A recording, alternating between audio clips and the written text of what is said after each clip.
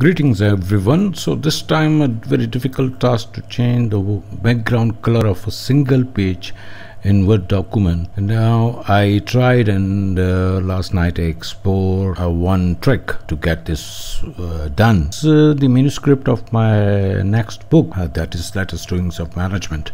What we will do first, in the first page I would like to change the background color of my first title page. Here in the last word days, I put my cursor here, then go to the layout, breaks, and first I click the page breaks. Page break is done.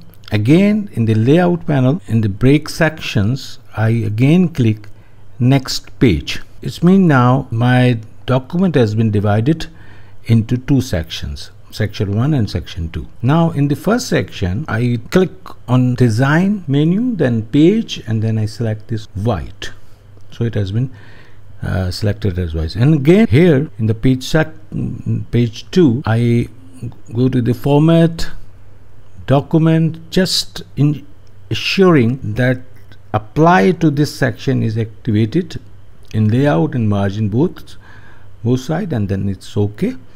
And then I go to the design. Before this doing, I need to click this, and then I go to the design menu, page, and click this. And now you can see that my title page background color has been changed.